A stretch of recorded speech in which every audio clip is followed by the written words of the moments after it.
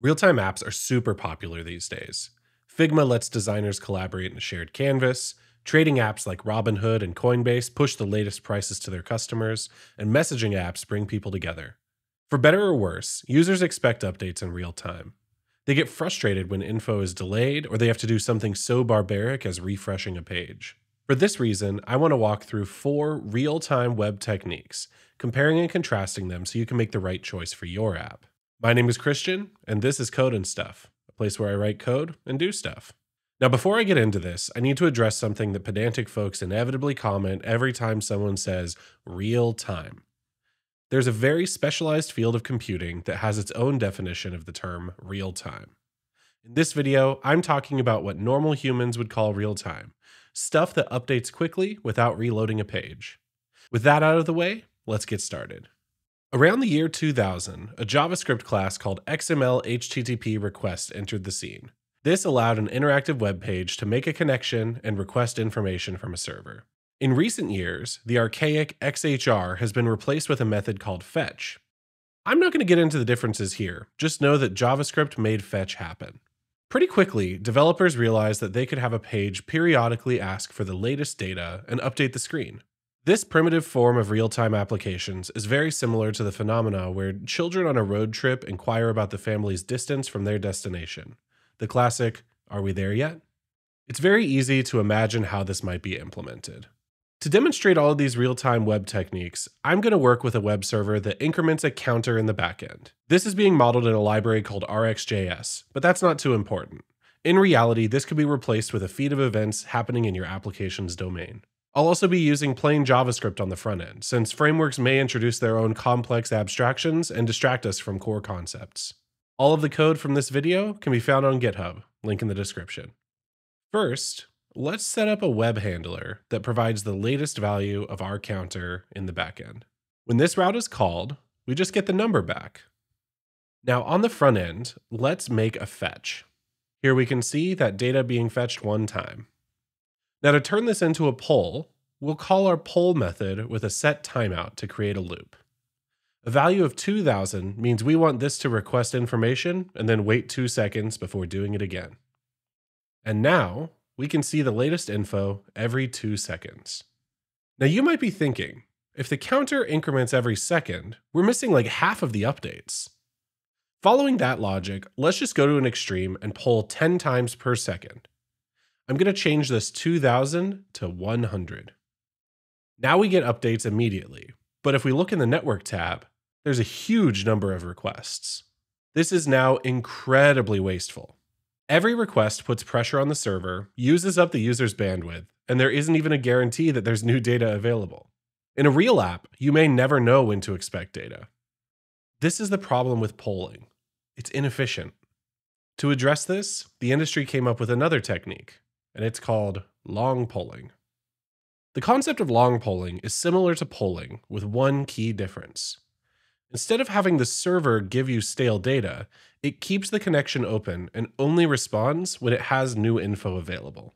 There's no rules that say a server needs to respond to an HTTP request immediately, so we just don't. To set up a long polling endpoint, we need to tell the browser to keep the connection alive because we don't yet have data. Then, when the next data point becomes available, we send it to the client and close the connection. On the front end, the implementation is nearly identical to regular polling. The only difference is that we'll use a timeout of 0 between requests. All of the waiting is done on the back end, so there's no need for us to introduce any additional delays. Why use set timeout of 0 instead of just using tail recursion and calling long poll? Feel free to try it. I imagine you'll hit a Stack Overflow error after a while. Reason is, every time a function is called, the JavaScript runtime keeps track of the functions that called it, and who called that one, and so on and so on. But that has a limit. Set timeout breaks us out of this tracking and gives each function its own fresh context. Now, when we open the browser, we get the latest info the moment it's available. A quick look at the network tab shows one long request per value. Long polling was a huge improvement over polling, but it comes with its own drawbacks. Some servers and networking equipment may not like keeping HTTP requests open for a long time. In addition, new requests need to be made every time data has been sent. Every network request involves a ton of back and forth interactions to get the client and server talking, especially with HTTPS. To fix this, let's take a look at something a bit newer. It's called server sent events. Server sent events haven't been very popular, but they're a great way to directly send updates from a backend to a front end. They're an official web standard and have a robust client implementation built into JavaScript through the event source class. Very recently, these have been adopted for a special use case that I'm sure you've interacted with: streaming tokens from AI large language models to the client. When you watch ChatGPT typing a few characters at a time, this data is coming in as a series of server-sent events. So let's get started and build the backend. Much like long polling, we need to let the browser know how to wait for data and not hang up on us.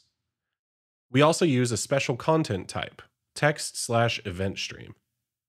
Server-sent events are separated by a double new line, and their data section starts with the string literal data:\space. There are other fields that can be set, but they're not necessary for our demo. In this case, we'll send a new event every time a new count value is available. Now on the front end, it's going to be a little different from polling. We're going to construct a new event source instance and add a listener for the message event. Whenever a message is received, we update the element on our page. And just like that, it's working. In the DevTools, notice that there's just one connection sending all of the events. This is really efficient. If you have data to stream to the browser, server-sent events are a great choice. So you might be wondering, if server-sent events are so good, why aren't they more popular? Why didn't they catch on until now? The answer to this is also the fourth real-time technique, WebSockets. WebSockets are very different from everything else we've talked about. The biggest difference is that WebSockets are duplex. In addition to streaming events from the server to the client, they also let the client talk back to the server in the same connection.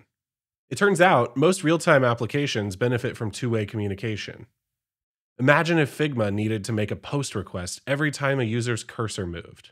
What a waste. If there's a chance that you'll need to frequently send data back and forth, WebSockets might be for you.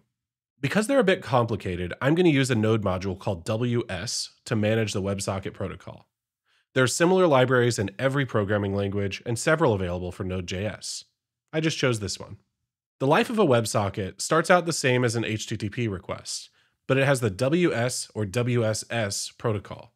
If the server supports this protocol, it sends back an HTTP response code of 101, defined as switching protocols. In backend parlance, this interaction tends to be called an upgrade.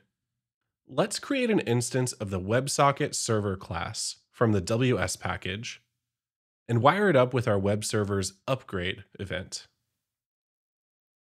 When this happens, let's send a connection event to the WebSocket server.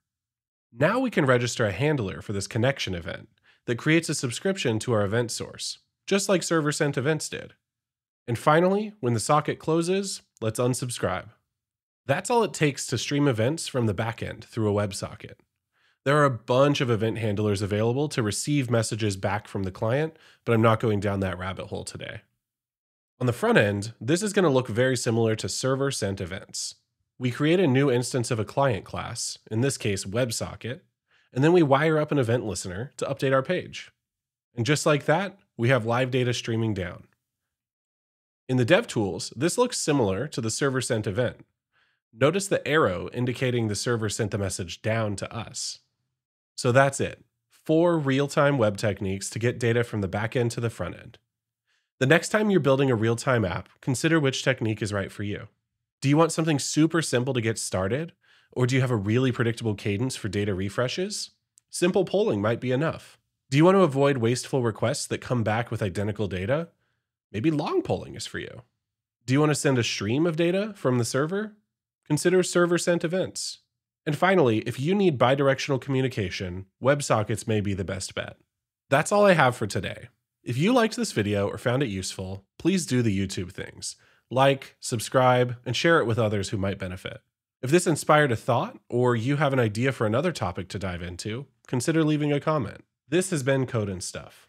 Thanks for watching.